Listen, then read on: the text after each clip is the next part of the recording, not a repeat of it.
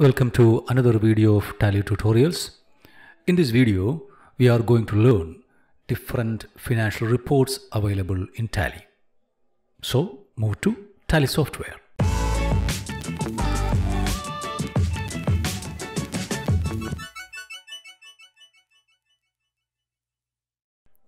Open Tally.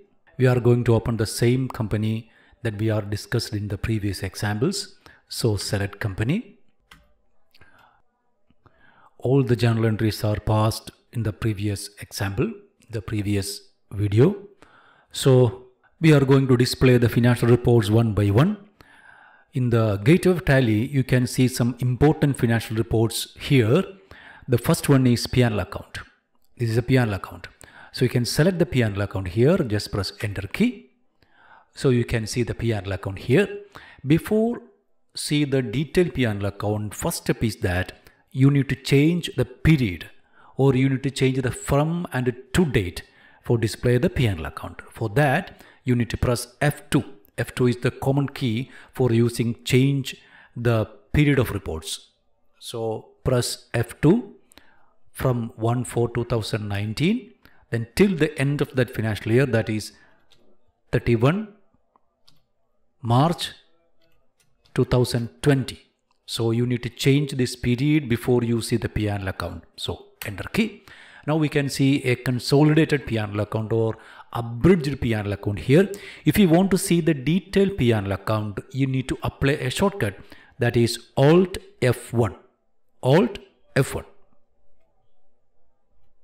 See the detailed P&L account.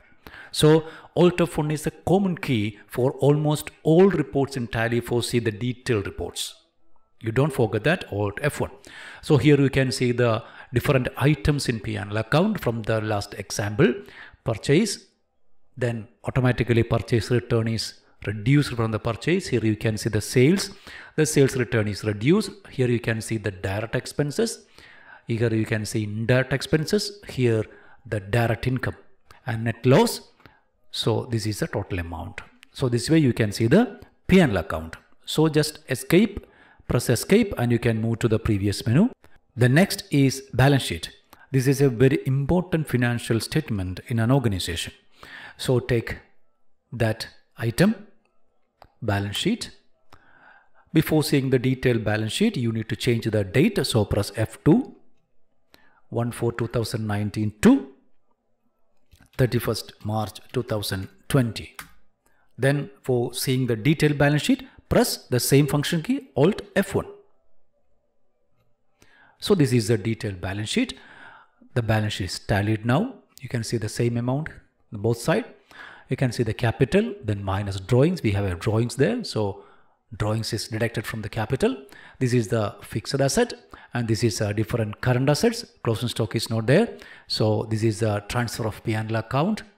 This is a profit transfer, profit or loss transferred from the P&L account. Then sundry creditors. So this is a detailed P&L account. So if you press Alt F1 once again, you see automatically Tally see the abridged report. So if you want to see again, press Alt F1. Alt F1, Alt F1. You see, this way you can toggle that key for see the detailed report and condensed report. So press escape to move to gateway of Tally. Next we are going to see the trial balance, another very important financial report. So for that we need to select another submenu, that is display menu, from the report submenu of gateway of Tally. Here you can see the display menu. You can see different types of financial reports here. So the first item is trial balance. So select that trial balance. You can see the trial balance here. This is a condensed trial balance. So if you want to see it, you need to change the date.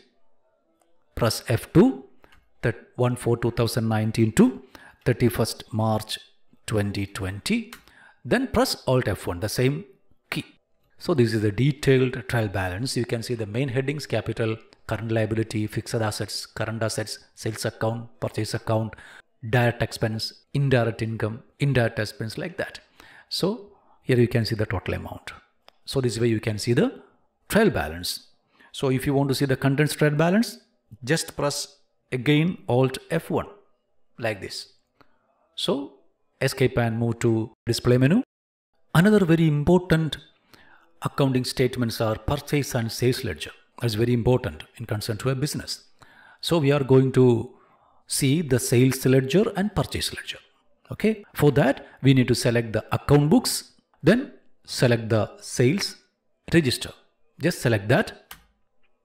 You can see the monthly sales register here in the April, because we are only handling the transactions of the month of April. So if you already recorded the transactions different months, you can see the different months transaction. The same time, you can see the graph, the graphical display of the sales in the bottom side. So select that April. So this is a sales register. So we have already conducted 5 sales. So if you want to see the details of sales, just press Alt F1. You see, this is cash sales, this is credit sales, cash sales, credit sales, then cash sales. This is the number of voucher you can see here. This is the amount, debit amount, like that. So this is a sales register. So press Escape. The next is the purchase register. So select the purchase register. Press Enter key. The same way you can see the graph in the bottom side, and the top side the monthly purchase amount. Select that April month. So this is the 3 purchases conducted in the organization during the month of April. So press Alt F1. You can see the detailed purchase register. So this way you can see the purchase and the sales register. Just press Escape and move to display menu. Another very important register is cash and bank register. So that is laid in the account books. So select the cash and bank accounts. Select that. You can see the cash in hand and bank balance. So select the cash in hand. Select that item. You can see the cash total 4,49,250. If you want to see the detailed, select that item. Then we can see the monthly cash balances. So here we are going to select the month of April. Select that. So this is the cash register. So this is the different transactions of cash. So this is called the cash register, very important register in an organization. So press Escape to move to the previous menu. So bank book is also from this menu. You can select that cash or bank book. Select. So this is a bank account balance. So press that item. Then this is a total, the sum of the bank balance. If you want to see the details, press select that.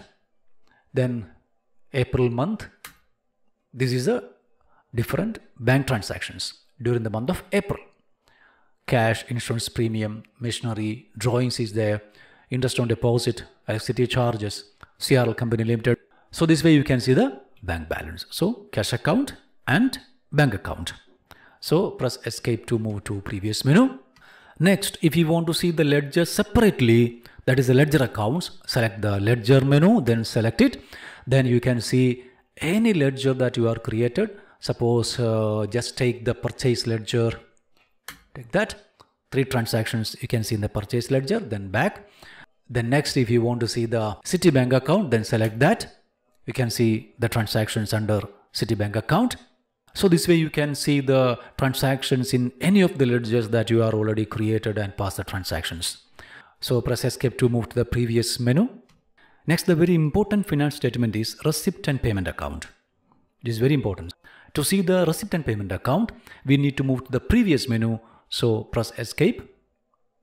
Here you can see the receipt and payment account. The display menu, from the gateway of Tally, we select display. Under display menu, you can see the receipt and payment account. So select that. You can see the receipt and payment account. Before that, we need to change the from and the to date. So press F2.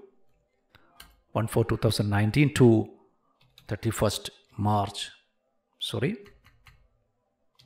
2020. Then press Alt F1. You can see the total receipt and total payments. This side displays the total receipt and this side displays the total payments. So different payment items you can see here. Here you can see the different receipt items. This way you can display the receipt and payment account. So move to the display menu. The next important statement is receivables and payables. That's outstanding statements. For that, you need to select the statement of accounts, select that item, then select outstandings. Here we can say payables and receivables. This is very important statement in concern to an organization. So select receivables. You can see only one receivable, that is George account. If you want to see the details, press Alt F1, you can see the details. That is sales conducted on 22nd April. So press Escape to move to previous. The next is payables. So just click the payables. You can see two payables are there. MTL Company Limited and MTL Company Limited. Both are MTL. So press Alt F1, you can see the purchase. The next one is payment. So these are the payables. So press Escape. Next, we can list all the accounts that we are created under this company. For that, we can select this item, that is a list of accounts under display menu. Then select that. You can see all the accounts that we are created in this company. You can see here. You can see the summary, 28 groups and 27 ledgers. Here you can see the consolidated report. Okay, then back to main menu. Next, we are going to see the income and expenditure account. In Tally provide a feature for enabling income and expenditure account instead of P&L account. So for that, we need to disable the P&L account and enable the income and expenditure account. Okay, for that, we need to press F11. That is the features. You can see here, F11. Click that menu, click the features button or just press function key. Here you can see three features, that is accounting features, inventory features and statutory features. From that, you select accounting features. Select that item. Here you can see different settings. Just move to the third item under general, that is use income and expense account instead of P&L account. Okay, that is no, that is we can see the P&L account now. We are going to change that no to yes. That means we need to display income and expenditure account instead of P&L account. Okay. If you want to see the income and expenditure account, set it to yes. Then leave remaining items as it is. Then